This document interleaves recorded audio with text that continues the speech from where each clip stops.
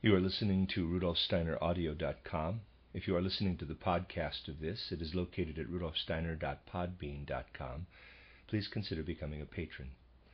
This is a collected works volume by Rudolf Steiner, number 279, a cycle of lectures entitled Eurythmy as Visible Speech, translated by Vera and Judy Compton Burnett. This is lecture 8 of 15 lectures, entitled The Word as Definition and the Word in its Context. We must, in speech eurythmy, as we have already done in tone eurythmy, differentiate between that which tends to carry the word, the tone, down into the physical world, and that which tends to raise it up into the spiritual world. We have until now paid very little attention to this difference. Yesterday, however, at the end of my lecture, I pointed out that when the vowel sound is changed into the diphthong, the sense world does not show itself in such sharply defined outlines, but appears more scattered, more diffused. And this, at the same time, brings us nearer to the spiritual. I pointed out that we easily see one brother, Bruder, when it is the case of one. We have a sharply defined sense impression, whereas several brothers, Brüder, make a collective impression. This gathering together of individuals brings us nearer to the world of imagination, of idea. And it is this ascent into the world of idea which is expressed in the diphthong. These diphthong sounds do indeed show themselves to be essentially of a more spiritual nature than the actual vowel sounds of which they are composed. For just as in tone eurythmy, that which is essentially spiritual in the music does not lie in the actual tones, but between the tones, so also in speech eurythmy, that which raise upward to the spiritual does not lie in the sharply emphasized sound, in the sound which is uttered strongly and upon which we rest, but it lies at that point where one sound passes over into the other, thus between the sounds. For this reason, the movements of eurythmy can never become really interesting as long as the eurythmist merely concentrates upon the forming of the separate sounds. But eurythmy can be made deeply interesting when one gradually learns to lead one sound over into the next.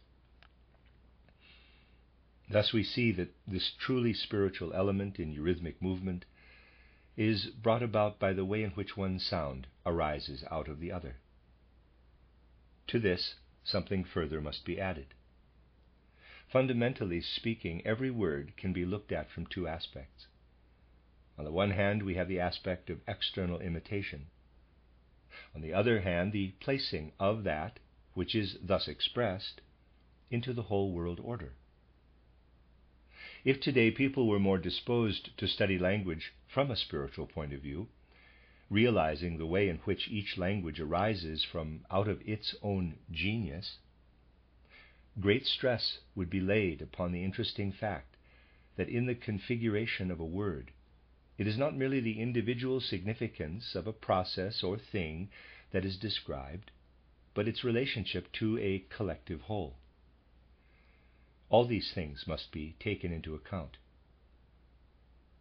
Thus, we must realize that in declaiming a poem or merely endeavoring to give a word its true proportion in a sentence, the reciter must instinctively, by means of his artistic feeling, develop this attitude toward the sounds of speech.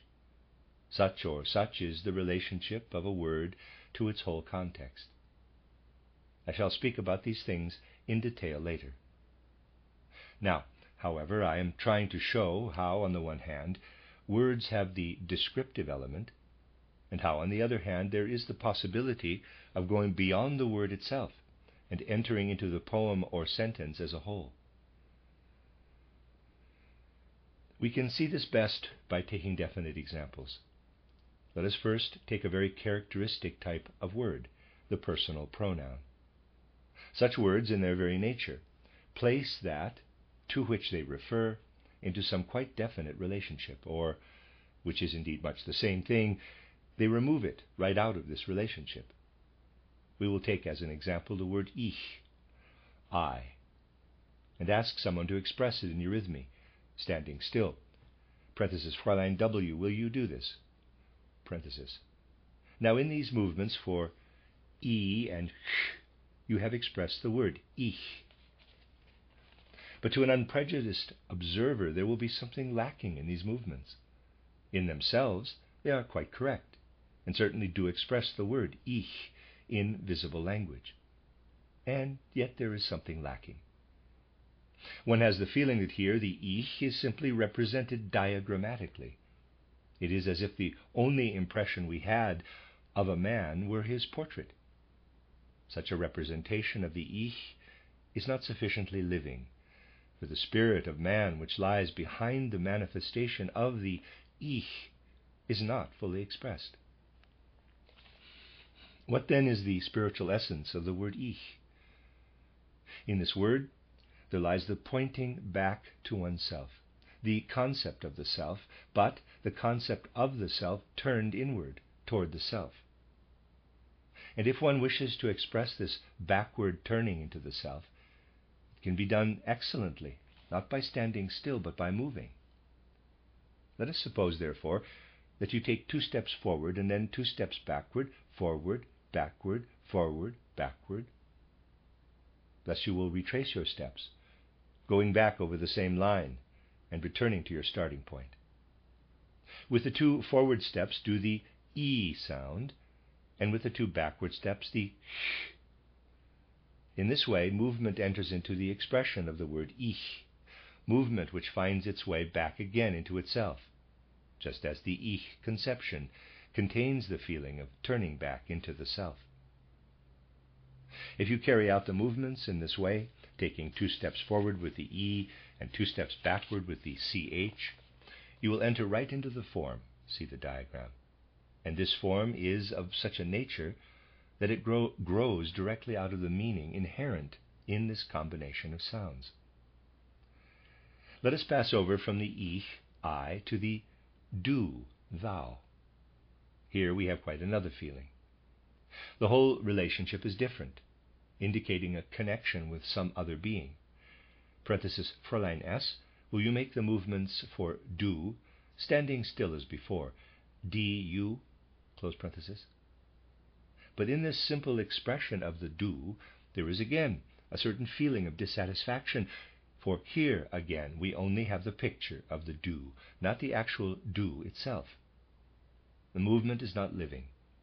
The real spirit of the word is lacking. We must seek some means which will help us to find our way to this spirit.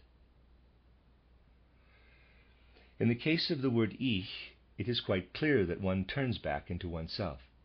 With the word Du, when one really enters into the nature of the Du, thus coming into contact with somebody, not oneself, the other, then one goes out of oneself.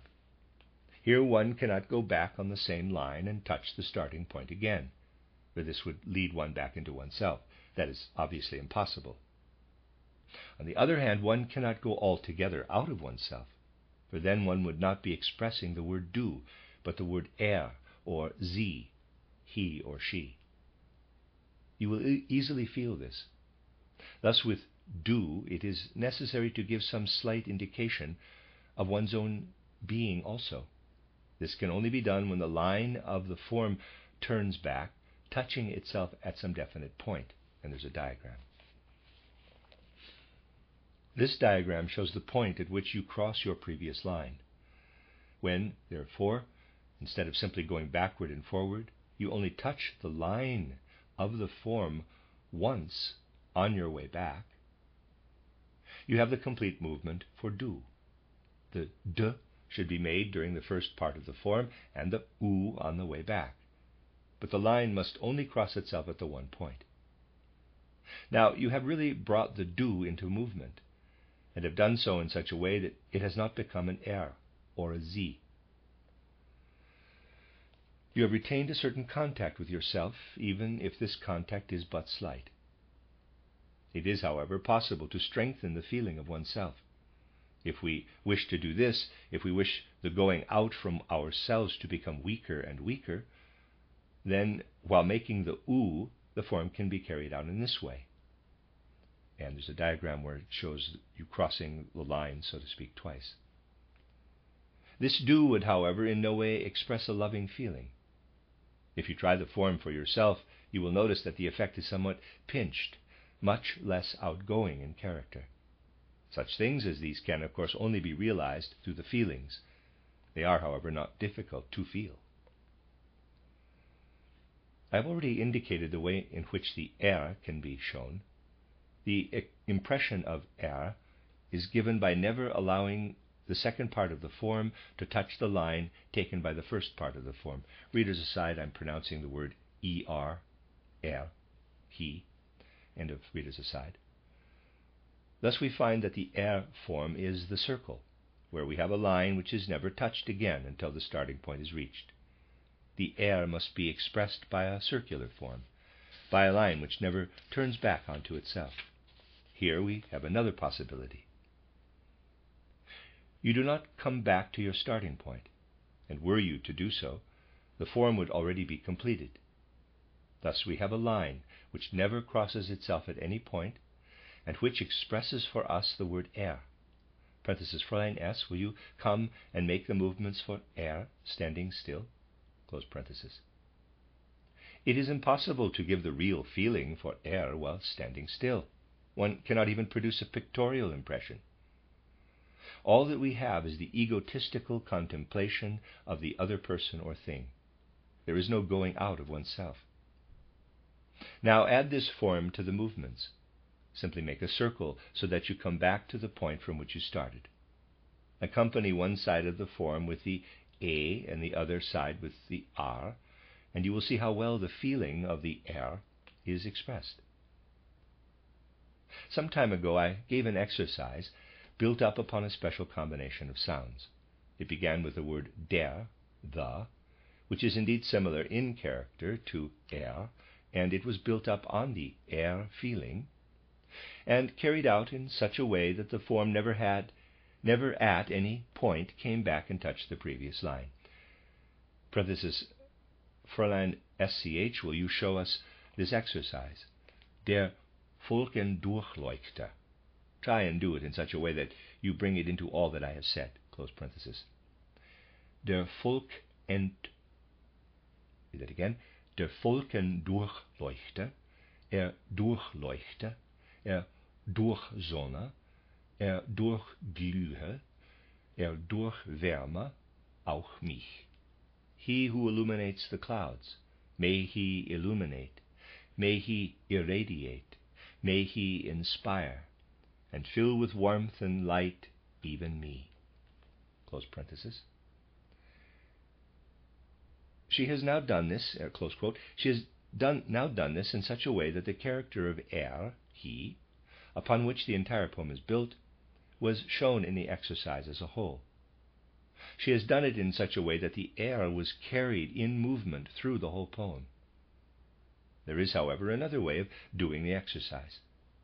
Every time the word he occurs, make a circle, but also carry out the form of a circle in the course of the whole poem. Thus, whenever the word appears, make a circle. Go a little further, make another circle, and so on. By this means, the whole thing takes on a quite different character, quite another type of movement. There's a diagram. In the old way of doing this exercise, we felt that we must devote ourselves more to the mood of the poem as a whole. In the new way, we give ourselves up to the changing moods, to the illuminating, the irradiating, the inspiring, with warmth and light. Passing over from the ich to the wir, we, that is to say, from the singular to the plural, for we implies at least two people, we are no longer dealing with a solo dance, but have come into the realm of the round dance. If there are two people taking part in the form, it can be done in the following way, and there's a diagram. The working together, the losing of the self, is expressed by means of the circle. The ich is expressed by each individual taking a number of steps forward and at the same time saying aloud the word wir, or we, and then going back over the same line, forward, backward, forward, backward. In this way, the two aspects of the word are shown quite clearly. Thus, if only two people are taking part, they stand opposite to one another, approach each other, draw back again, approach each other, draw back again, and in so doing express the inner feeling of the word, wir. If 4 people take part, the circle becomes more complete. And by moving backward and forward over the same line, the wir is very well expressed. The feeling of belonging together can be strengthened by taking hands, but this will hardly be possible with 2 people only. Here we have a very beautiful expression of wir.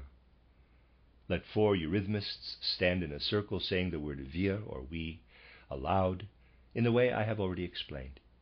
Begin by joining hands. Now take 2 steps forward with the W, passing over into the I or E when you have reached the center. Complete the backward journey with R, and again join hands. Care must be taken not to make the E too soon. In this way we really express the word wir. Quite beautiful shades of feeling can be brought into such an exercise. One must, however, always experience the difference between ich, wir, and so on. There is still another exercise which can be very beautiful. If 4 eurythmists stand as indicated in the diagram, not taking hands this time, but making the movements backward, what will this express? Ihr, you. We have du, thou, carried over into the plural. There can be no doubt about it. It is quite apparent. In this exercise we show the turning away from ourselves, the feeling of ihr. The word ihr must also be spoken aloud. And from the very beginning the arms must tend in a backward direction. In this way much that is of significance can be brought into the exercise. These things should also be taken into account when studying the structure of a poem, for they are exceedingly characteristic. All that can be felt and experienced in the single words, particularly in such characteristic words as the personal pronouns, must be sought for and experienced in the structure of language as a whole. Very much more could be said on this subject, but for the moment we will pass on to another exercise. Let us ask 3 eurythmists to form themselves in a triangle and then carry out this form. Here you have sie, they, the plural of er. If you wish to give characteristic expression to the word sie, you will do so most easily when you all 3 move the forms in the same direction, all toward the same side. Parenthesis, you must all start from the same point and reach the same point at the end of the form. Close parenthesis.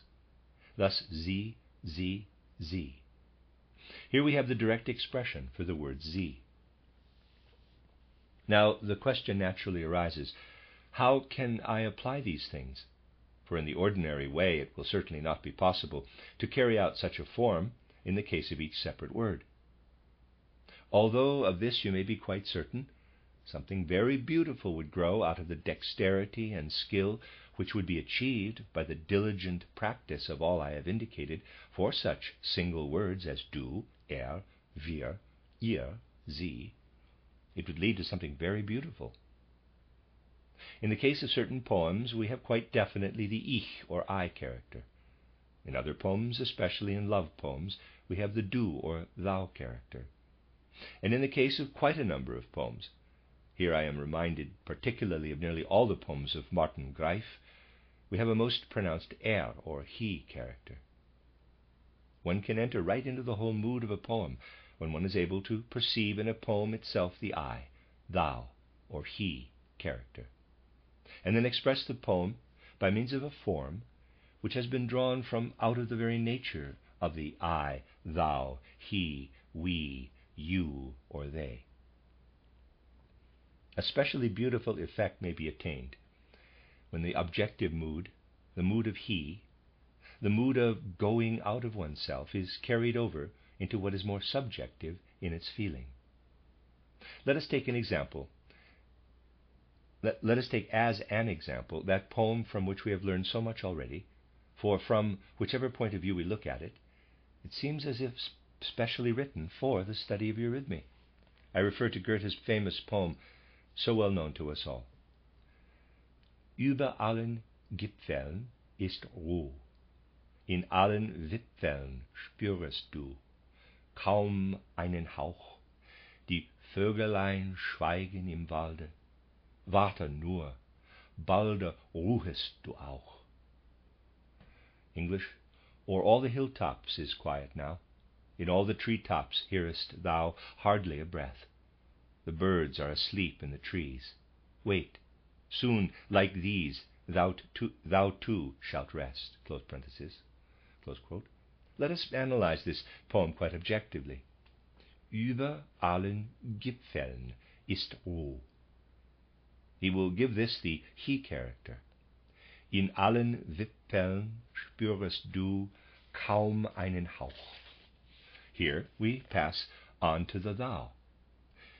Die Vögelein schweigen im Walde, or he, warte nur, balde ruhest du auch. Now, we must ask, should this be the I or the thou character? For Goethe is here speaking to himself. You could try it both ways. Let us first try it in this way. Über allen Gipfeln ist Ruhe, he.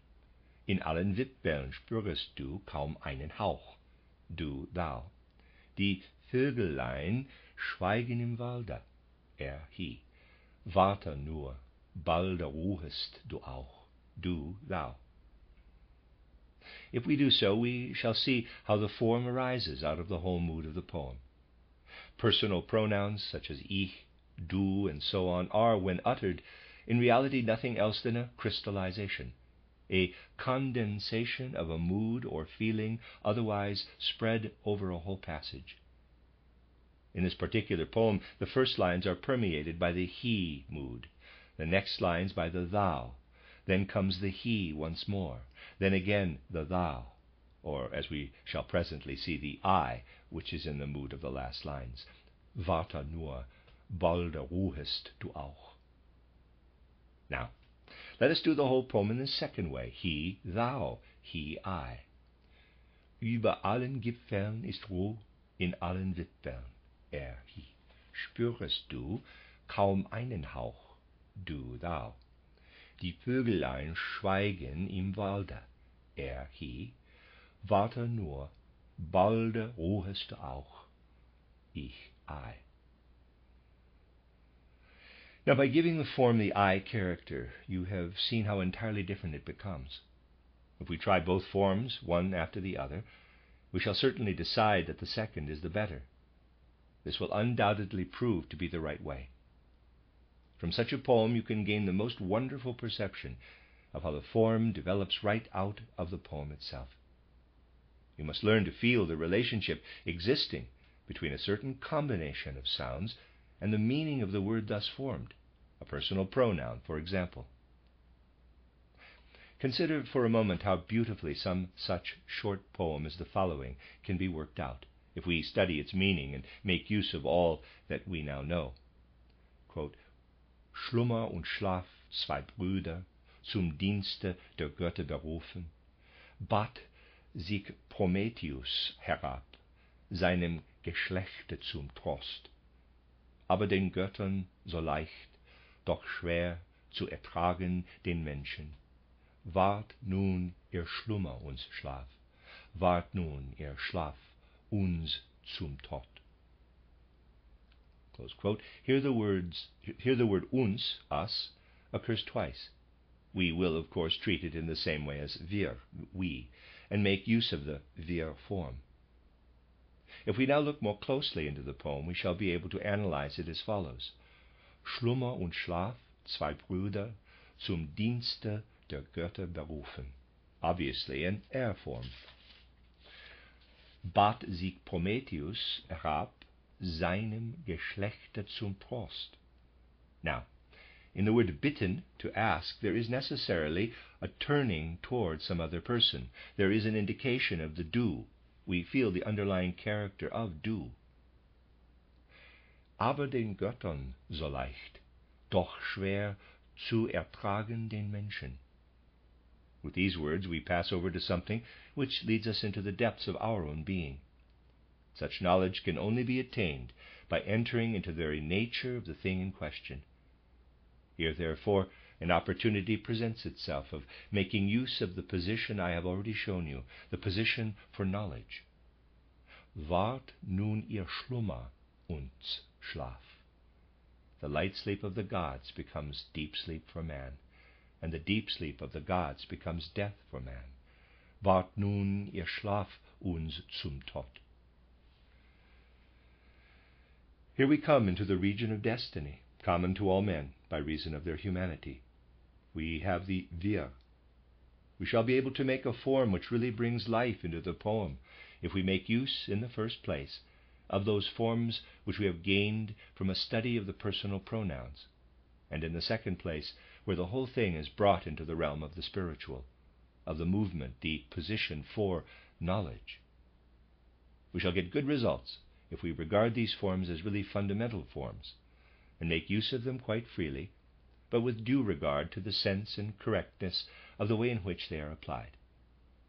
Fräulein S., will you do the first line to an form, fitting in the whole line to the one form? With the second line, make a du form. With the third, or rather in the pause between the second and third lines, and again at the end of the third line, take up the position for knowledge, finally using the wir form for the last line. You will, however, not be able to make the wir form alone. Two other eurythmists must therefore make their appearance on the stage, one coming from the left wing, the other from the right. By this means the last line will be colored with the feeling of wir, of we. This example shows you how such forms may be worked out. They are developed from out of the poems themselves. From all that has been said and from these simple examples, I hope you are beginning to understand the spirit in which the study of eurythmy has to be undertaken. With eurythmy, one has really to study the poem. It is not enough merely to learn the sounds, but one must enter right into its whole content, into all the nuances of feeling and fine shades of mood contained within it. And no one should attempt to express a poem in eurythmy who has not first put to himself the question, what is the fundamental character of this poem? Upon what artistic foundation is it based? Let us take another example from Goethe. Seid, o Geister des Hains, o seid ihr Nymphen des Flusses, eurer entfernten Gedenk, euer nahen zur Lust. Weihend verehrten sie im Stillen die ländlichen Feste. Wir dem gebannten Pfad folgend beschleichen das Glück. Amor wohne mit uns, es macht der himmlische Knabe, gegenwärtige lieb und die entfernten euch nah. Now, as a preliminary study, we must begin carefully to examine the poem. These things, which I am necessarily treating in a somewhat sketchy way at the moment, must be gone into thoroughly and in detail when one is working out a poem with a view to doing it in eurythmy. So we have Seid, o Geister des Hains, o seid ihr Nymphen des Flusses. What is this but the du form, a form of address? If you are working out the poem with several eurythmists, as we mean to do now, you will of course begin with the ihr form. Eurer entfernten Gedenk, euren nahen zur Lust. Once more, ihr. Weihend feierten sie im Stillen die ländlichen Fest. Sie. Wir, dem gebannten Pfad folgend, beschleichen das Glück. Wir. Amor wohne mit uns, es macht der himmlische Knabe. Er. Gegenwärtige lieb und die entfernten euch nah. Ihr. In the second line, we repeat the ihr form in order to express euch, your. The example consists of 6 lines. I will now ask 3 eurythmists to group themselves together and express the whole poem in the way I have indicated. Before beginning, you must be quite clear about what it is you have to do. You must make the form according to the rules given. In this case, therefore, ihr, sie, wir, ihr, each form to spread out over a whole line. There are, of course, other ways of doing it. Two of the eurythmists can remain standing, and the third do the form alone. Then we should have Amor wohne mit uns, es macht der himmlische Knabe, done as a solo line, after which all three would join together in the form Gegenwärtige lieb und die Entfernten euch nah. In this way, we learn to realize the possibility of studying a poem by means of the eurythmic forms. The end of Lecture 8.